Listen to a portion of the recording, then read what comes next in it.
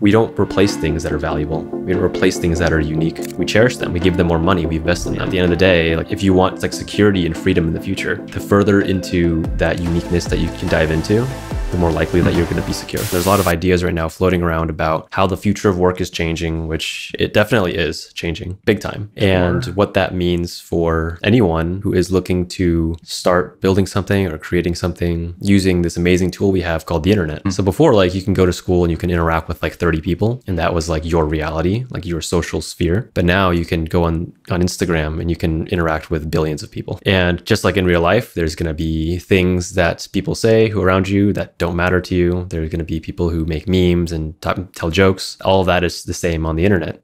It's amplified in every single direction. And so some people are afraid of what the internet can do, but a lot of people like us, or the more curious ones, see it as an opportunity. If you have something to teach, if you have something to share, if you have some knowledge that's valuable, then that message can reach millions and millions of people. If you think about what an innovator is, like I think you kind of brought this word back to my attention. What was it? Formula One racing. There's a group of people working together and just trying to reach the cutting edge of some area of expertise, like to push past the limits of what we think is possible with science and technology and creativity. That's pretty much what we're talking about here.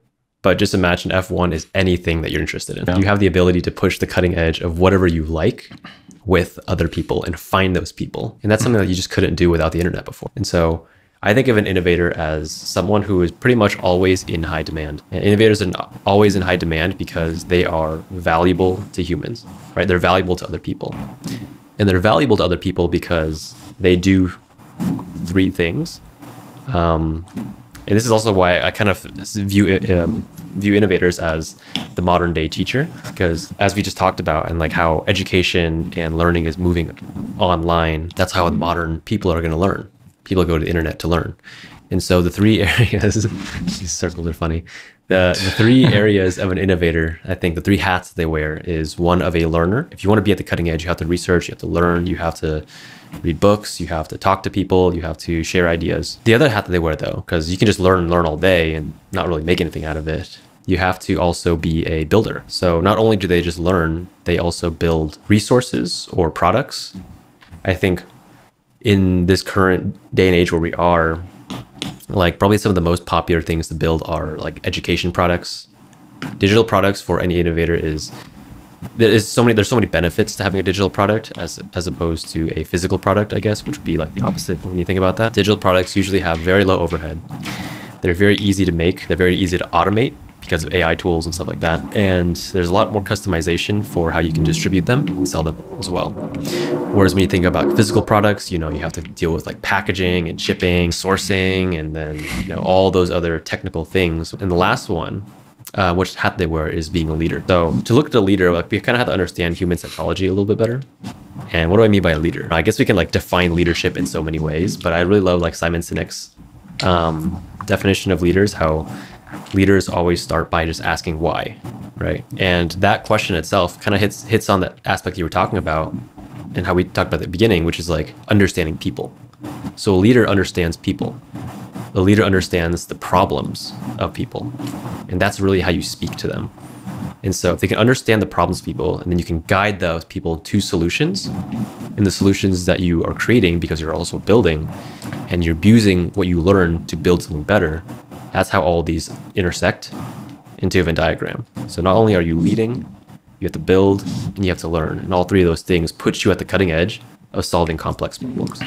I think Elon Musk had the quote that is like so good. It was like, you get paid in direct proportion to the complexity and difficulty of the problems you solve.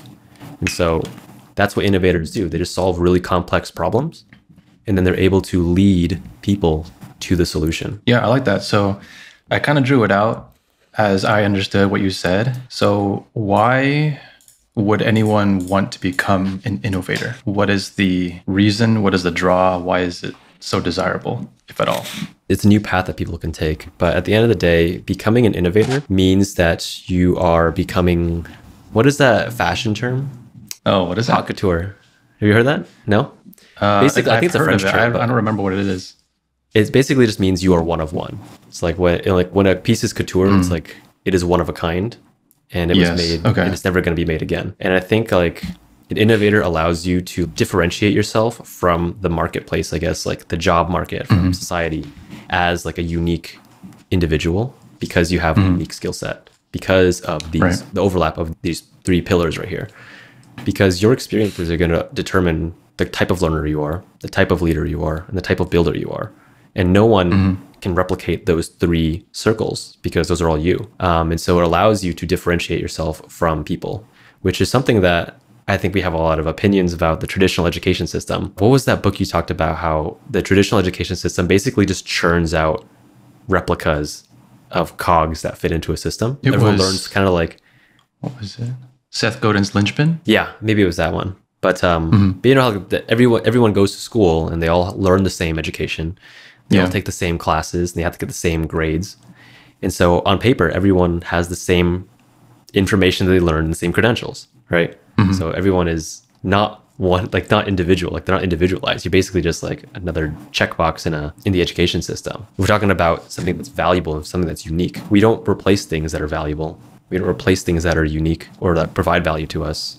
We cherish them. We give them more money. We invest in them. And at the end of the day, like if you're talking about if you want like security and freedom in the future, the further into that uniqueness that you can dive into, the more likely that you're going to be secure. I guess the very definition of a cog in a machine is that you want all your cogs to be exactly the same. You want them to be all identical, because if one cog breaks down, then you want an identical cog to take its place, so the whole machine keeps working. So yeah, I mean, that is what society is. If you zoom out, like everyone is a cog in the machine, and everyone is able to come in and replace each other. So, I mean, that's a good thing. It's not a bad thing. You want the machine of society to always be running. But now that society is changing at such a rapid pace, a lot of the traditional big machines are just not able to keep up. That's what we're seeing. Like the educational system, for example, is a big machine with many cogs. It's not able to keep up with like all these new things that we have to learn. And so you need to quickly build smaller machines, like machines that never existed before. The one of one that you're talking about. Or I guess Alex Hormozy likes to call it one of zero. Like you are the one of zero, meaning real. Zero has never been done before. What is that? Infinity? Isn't that infinity? Infinity, exactly. Yeah. Okay. Like, when he first explained it, I was like, that's cool. It's like one of zero is undefined because it's right. Okay, so undefined. I'm thinking of zero over one is like there's another one. Yeah, it's undefined. Yeah. Pushing the boundaries and creating something that's never been created before. Undefined. So you can't be a cog. Right. Well, I'm not even saying like being a cog is bad. Like obviously a lot of people prefer stability and prefer I don't want to call it like the cog lifestyle, right? But there are some people who don't want that life. And it before was always like really scary because the opportunity or like didn't seem like it was there to start something, you know, like I think a long time ago when someone was like, I want to start my own business, that's like such a scary idea. It's just not very clear the path you can take to do that. Or now with the internet and like with AI and with technology and with so many other people doing it, it is a lot more clear. It's just not like what is normally pushed to us when we're younger. What I'm seeing is this is like a very monumental, this is a massive transfer of wealth in society right now, where money is all moving in this direction from a certain sector of the community, a certain sector of the society to someone else. So like there's this wealth transfer, right? And there's cogs here, and this represents like the new world. The cogs here are eventually going to have to all come over here too, right? So this new machine is going to have like all these cogs here are going to go here. So like who is going to stand to make the most money and opportunity? It's going to be the people who go first, right? The people who pave the way and the people who create areas for the cogs to come over after. Yeah. Innovators are coming first. They're the early adopters. They're the person who are paving the way and making room for everyone else to come over. So since they are the first into this zone of like the unknown, they're going to be hit by the wealth transfer the hardest. Yeah. I don't know. Eventually everything becomes a commodity. That's a very simple way to say it, yes. before things can become a commodity, they're novel. And the ones who can provide a novel solution first can charge the most for it. We should probably be clear that not everyone is cut out to even be an entrepreneur. Not everyone is cut out to be a creator.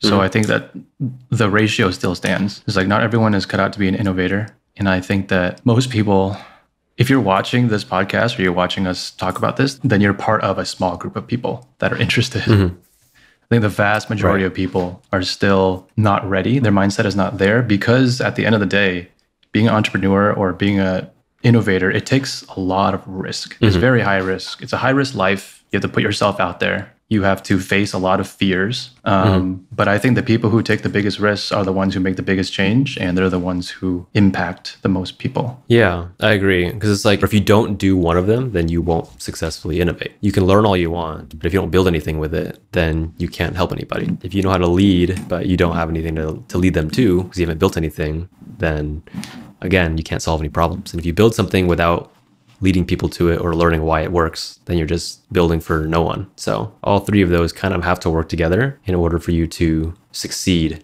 as an innovator. It's partially true. The other aspect of it is a lot of people don't want to take the risk because there is no roadmap for it. There is no guarantee that you're going to come out alive. I guess that's why we're doing the series here, to provide somewhat of a roadmap and help people along that journey. So we're starting with our own roadmap, and then the more people we're able to help, we can kind of like try to replicate results and then make the roadmap more defined. But I haven't seen a roadmap for this yet. There's a lot of people working on it though. How do you know if you're cut out to be an innovator, I guess? I think one of the first things that is a requirement is you have to have some sort of knowledge to share or at least work off of. It can really be anything, but honestly, I would recommend if you're going to be an innovator who wants to do this sustainably and also be able to build and lead people well, it should be something that you are interested in. You should start getting really, really good at something that you like and getting to the cutting edge of that. Because if you like it, then you're going to want to keep doing it. They have to, I would almost say, like, obsess over it for a while. Yeah. Like when we started YouTube years ago, we obsessed over it. I remember those days when we literally just woke up and went to sleep, and all we did for the entire 16 hours of being awake was just try to learn YouTube. We would just do like little sprints of like deep learning YouTube stuff, and then deep learning stuff, and then deep learning how to build stuff. And it's like, you have to have somewhat of a craving to learn, and then actual self-reliance to go and learn those things, right? The first two things you want to have are being very passionate about what you're trying to learn, and then being very knowledgeable of what you're trying to learn. That's definitely not enough. A third one should be how much it is impacting other people. And that's a very, very big component of it, because how much it impacts other people dictates whether or not you can make a living out of it. Yeah. So I think that's where we can keep returning to this, like this Venn diagram here. But that's what you brought with the people part is the leader part. It's like to learn and obsess about something in the learner quadrant. But in order to understand if it is actually valuable for other people, you have to be a leader. You have to be a thought leader in what you do, which means sharing that expertise that you have publicly. Any kind of media is like the best way to get feedback on whether what you're learning is actually something that people care about and what people vibe with and what people would follow you for. So yes, you have to learn, be obsessed with learning, but also be obsessed with finding relatability, I guess. Is that what we're trying to say?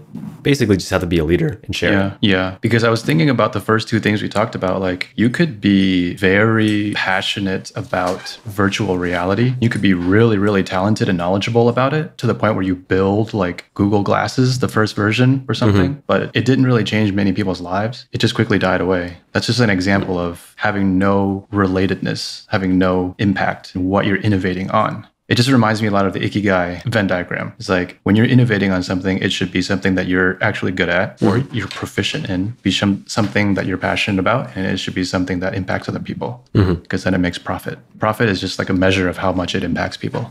Those three, I say, that are the requirements.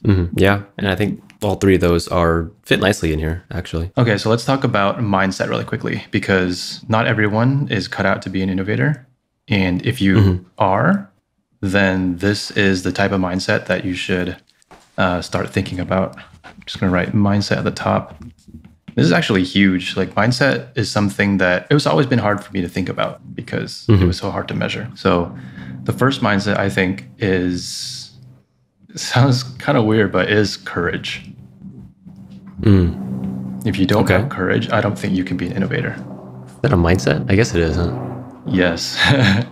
It's like I was growing up reading like all these fiction stories and like knights have courage, or like, you know, if you're in Gryffindor, then your defining trait is bravery, like in Harry Potter. It's like, what does that have to do with anything? Like, I'm not fighting demons or stuff like that, but actually, like, deep down, courage is probably the most important mindset to have, or like trait to have in a person here. And you have to overcome so many different fears of things. Fear of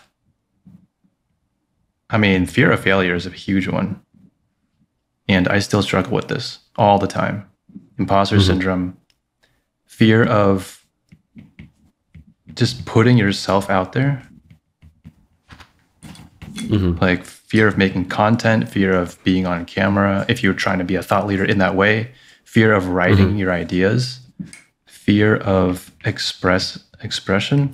Like, you have to be comfortable with voicing your most honest opinions, even when people disagree with you, especially in our society when it's so easy to get canceled or easy to make enemies online. If you don't have the courage to do these things, you're not going to reach people. I totally agree. I never really thought about it that way. I was going to say like one of the mindsets was just a growth mindset, which is leaning into challenges, but it sounds like courage is kind of the same thing, that you want to lean into challenge and lean into uncertainty. Totally is a useful mindset to adopt. When you said courage, the first thing that came to my mind was that scene in Lord of the Rings where Merry is about to ride into battle. The courage for your friends. For courage for your friends. Scene. Well, that's literally what Innovator does. The courage for your community. Right. You courage for your people. Lean into that. So yeah, it's definitely someone who's willing to take a risk. I think that's what courage comes down to. Is willing to take a risk into something that's uncertain. The second mindset is, I would say, you said growth mindset, which I totally agree with, but I'll just take it a step further and make it more specific. And I will call it craftsmanship. So the mindset of a person who is very obsessed with craftsmanship is just someone who is trying to get as good as they can. A lot of people call this pursuit of excellence. Pursuit of excellence.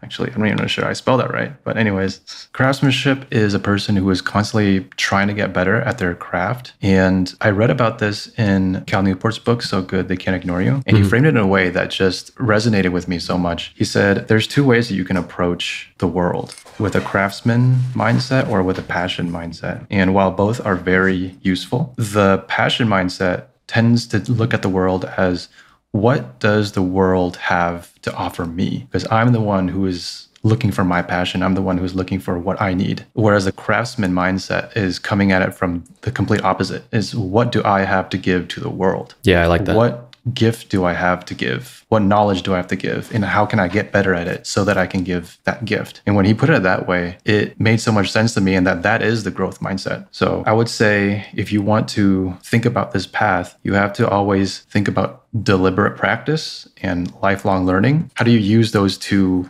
sub-mindsets to make your craft better so that you can help more people? And last one, talking about how to help people, I think that service is a very important mindset to have. For sure.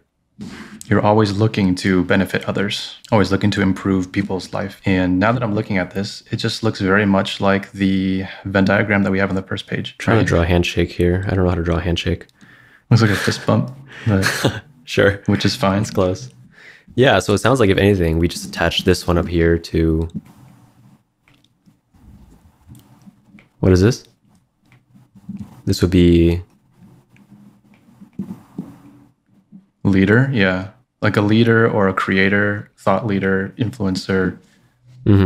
Takes courage. Having the courage to talk about an idea or get people to buy into an idea. Or just lead people on it. Lead people into the unknown. That's what people with courage do. This is definitely the learning one. Yeah. Craftsmanship is about learning and continually obsessing. Service is, if you're an entrepreneur without a service mindset, then I don't think you're going to succeed. That's very entrepreneurial. You have to build something for people to help them solve problems. Yeah. So I guess now that we're like... into you could probably put those in here somewhere if you want to. I never It's like a actually saw it this way, mindset but now that we're talking it out and visualizing it, they're just constantly reiterating these three identities, which makes so much sense. Talked all this about like what an innovator is, why you want to become an innovator, what it takes, but what exactly do you do? Like if someone's listening and they're thinking, what is the very first step I should take after I finish listening to this? Or what are the first few steps? What does my path ahead look like? Yeah, so I came across a path in this book that I was reading. So his book is called Expert Secrets. Like you're trying to become an expert at something. And, you know, like obviously having expertise and authority, knowledge is part of the innovator mindset. So you start as a dreamer. You have this big idea and you have this dream to make an impact and change people's lives. So the first thing you do is once you identify who you're trying to help and identify like generally what niche or subject area that you're interested about, you become a reporter. And if you spend time on the internet, you see this all the time. Podcasters are just inviting experts onto their podcast so that they can report. Like, this is what the experts say. And the thing about the reporter is that they are looking for information from every single perspective. So like when you're in school, like you're in the traditional education system and you're taking like, I don't know, biology class, like your biology class has one teacher, right? But the reporter is trying to bring in like as many biology teachers as possible and seeing the differences in ideas. And for themselves, they're trying to construct their own viewpoint of the big picture. So I think reporting is an important part. And so those first two phases, the dreamer and the reporter, that is like you're in your growth phase. You're like coming up. Maybe you start like a podcast, maybe you start a little YouTube channel, teaching people what you find. Or maybe you start a newsletter, you start a little Twitter, you start writing about the things that you learn. But all these things you're learning on the way, it's like the sawdust, right? So these things that you can share that I don't want to go on that tangent. So the growth phase will take some time.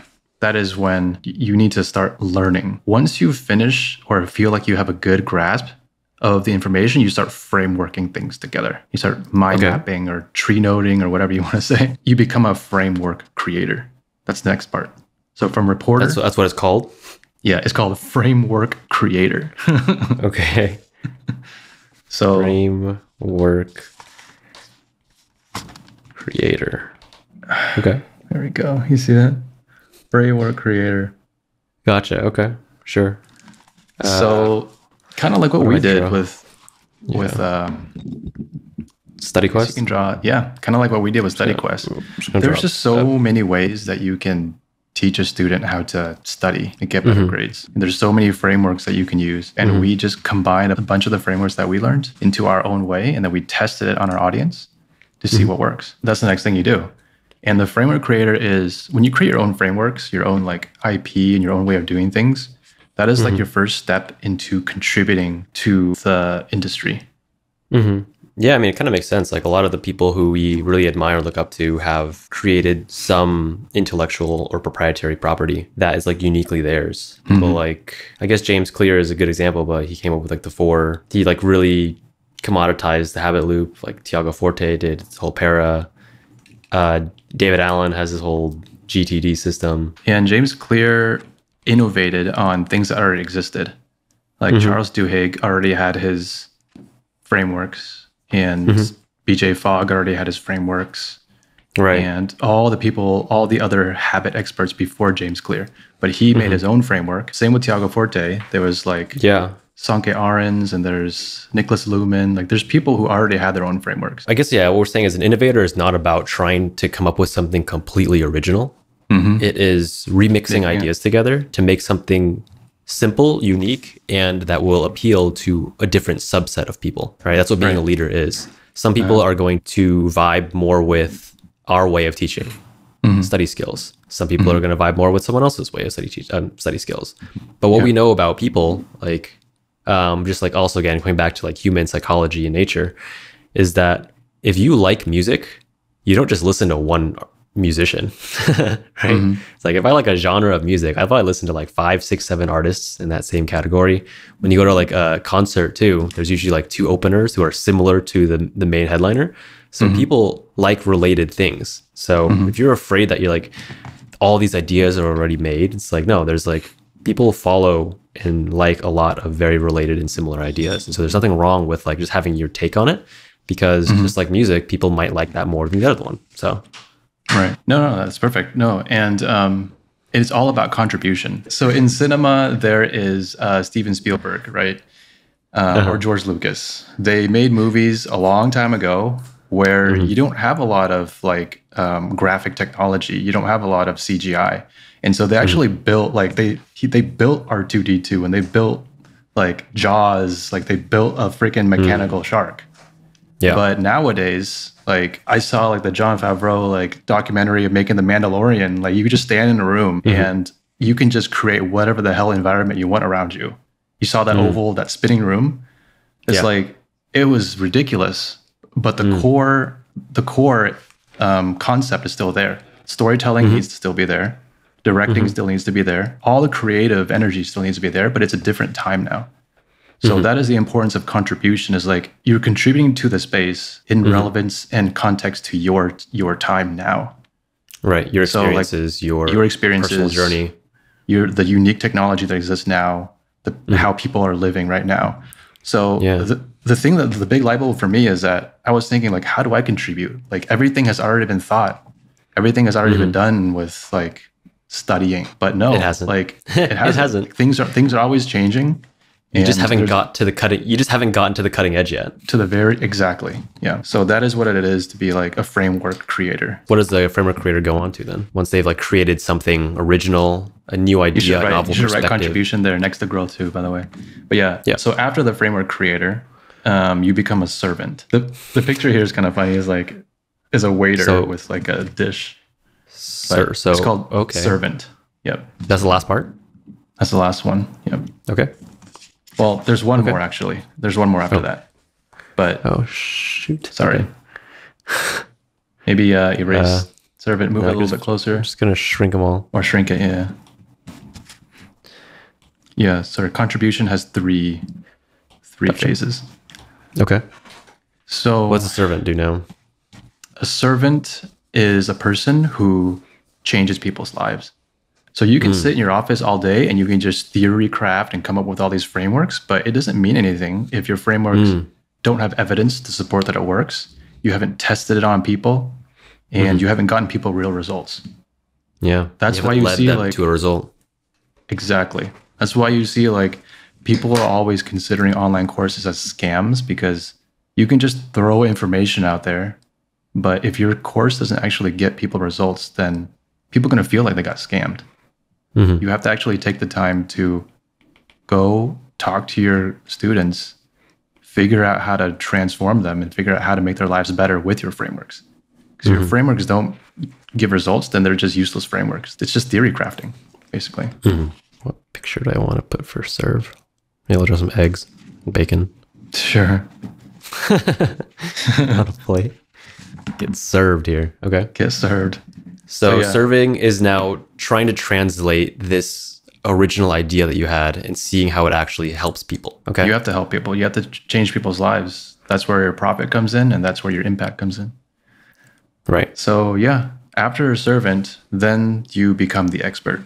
You're an expert because you have the knowledge from all the reporting that you've done. You have clarified your knowledge because you built frameworks, and you have wisdom because you've seen people change through your frameworks and you've helped them along the way. You have firsthand experience. So this is from Russell Brunson's Expert Secrets, but I think it totally applies to the innovator path, because this is about knowledge, but the innovator has so much more that you have to add to this path. Like, how do you distribute your knowledge, right? Customer success, how do you actually measure transformation and repeat those results? There's like other pathways, but this is like the knowledge pathway. And I think this is a good framework to start thinking about. I like this framework a lot. I think it makes a lot of sense. Also, just like kind of seeing parallels in our own journey with entrepreneurship and becoming what we hope to be innovators ourselves, or to be recognized as one. Why don't you talk about how our journey reflected this? Because I think it's pretty interesting. Like at one point we were dreamers because we were able to change our lives with like the power of learning changed our lives, right? Learning science, productivity, self-improvement, that kind of stuff. So we were dreamers in that we think if these things were able to change our lives, then we can use this to help change other people's lives. That's where you start. That is like the spark of the dream. And so going into reporter mode, we started consuming everything that we could find. Reading like, I think the first thing that I read was probably the whole way was probably like Deep Work by Cal Newport or Atomic Habits by James Clear. It's probably one of those two. For learning? For like, learning and self-improvement. And then we started reading like articles, we started reading like books about it. Like Make It Stick was one of the first ones by Peter Brown that I read. What I read? Like I read Quick and stuff. Barbara Oakley, Learning How to Learn. Daniel Kahneman, Thinking Fast and Slow. Moonwalking with Einstein. But yeah, we're gathering as many ideas as we could from different experts who had already come up with these ideas. Yeah. We also met Justin Sung and had some like conversations with him. We met like a bunch of educational startup founders and had a lot of conversations. We started one ourselves. There you go. Like a note-taking app. We talked to a lot of learning experts in different fields. Went on a bunch of medical podcasts, stuff like that. So like, we tried to condense everything into frameworks. That was the next thing. And you can see, if you're taking our Study Quest course, you can see like all the different frameworks that evolved over time. I saw in our Discord that someone posted the tea tree. You remember that framework? Yeah. That was one of the early ones that we came up with. And over time, it just kind of evolved. Year one. Exactly, year one. And over time, it evolved into something else, and now it's the TREE acronym. But the reason why it evolved is because of the next phase, servant.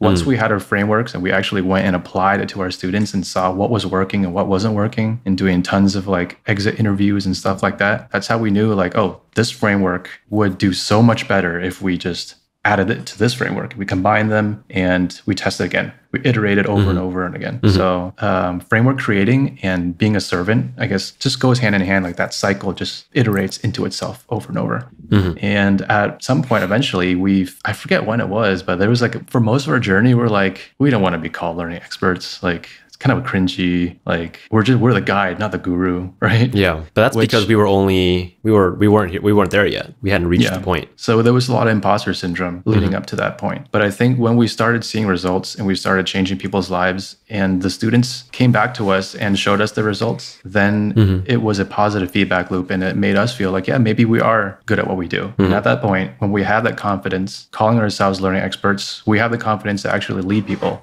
And that's what we're trying to do now, just scaling up our programs and leading people to like a better way of being productive and learning. But I wanted to circle back to one idea that could look kind of scary with this framework here, is it looks like it takes a long time, and it does take a long time. Everything good. I was going to say, it does take a long time. Takes a long time. But the difference between something like this and something like the traditional education system is that the rewards and the impact that you can have start to happen as early as reporter. You can start impacting people's lives. You can start building authority. You can start to connect and form relationships very early on. Whereas on the traditional education system, it's like you can't really do anything until you get the degree, right? Yeah. Like what's an example? Well, example for us from our own journey that we just talked about right there, like from idea to reporter, we already had started a YouTube channel, and our YouTube channel was growing. Like making content. Yeah.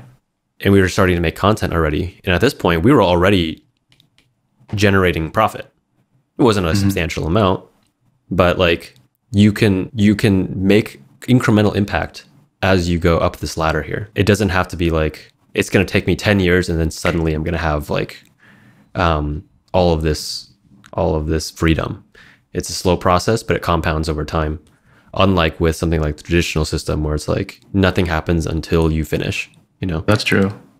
Like just drawing from our own life. We couldn't practice in the hospital until we had our MDs.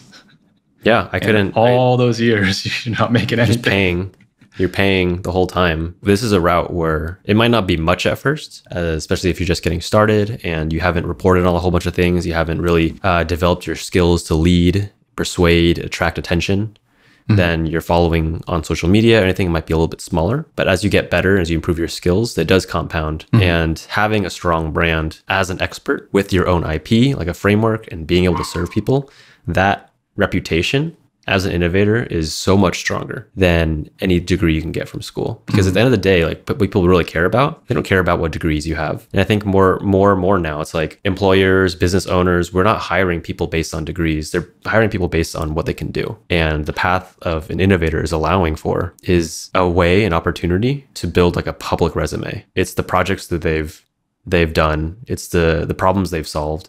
It's the frameworks they've created. It's how big their audience is, their personal brand is, based on how well they can execute on these three things here, on how well they can build, lead, and learn. So that is just something that is tangible, you know, like people can see that and like, okay, like I understand the value and the worth of this person. Even if you are someone who went to an Ivy League college, there's like 500 people who graduate Harvard as a whatever major. It's like you're all the same person. It's kind of hard to like differentiate. You're not a one-on-one, but this is how you become the couture, right? This is how you become one of one, by solving a unique problem through a unique lens with your experiences. Yeah.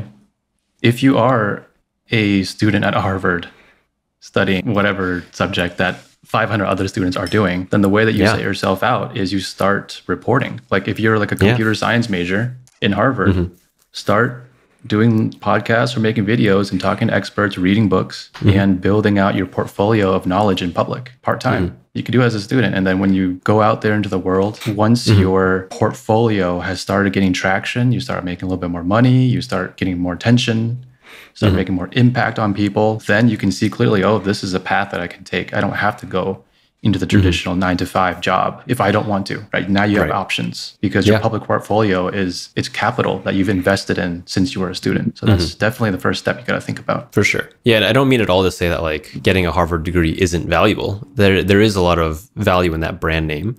Yeah, but there's leverage. It's not what creates the one of one. It can add to being one of one. Like you could be the person who has this framework and also has a degree from Harvard. I think that makes it better.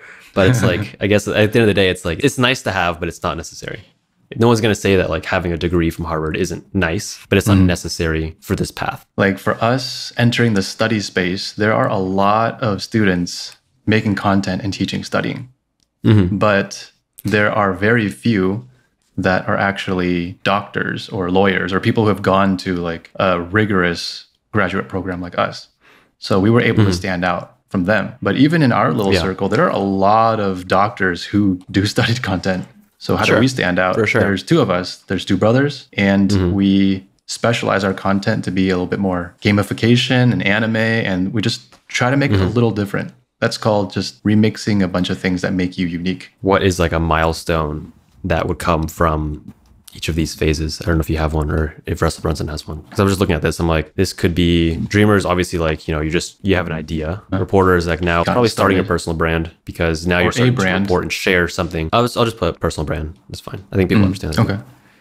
But yeah, reporting is just like now, like this is probably the step where you started to share ideas, at least created content, media, assets, something like that, YouTube, social media. But you are starting to report and gather interests in this idea, in this space. This is probably where you are now. This is like probably now like where you've created a framework and now you want to MVP. What that means is like you have a minimum viable product to start helping people solve a solution based on your understanding, because a framework is only only useful if it can actually help someone achieve some kind of solution or result.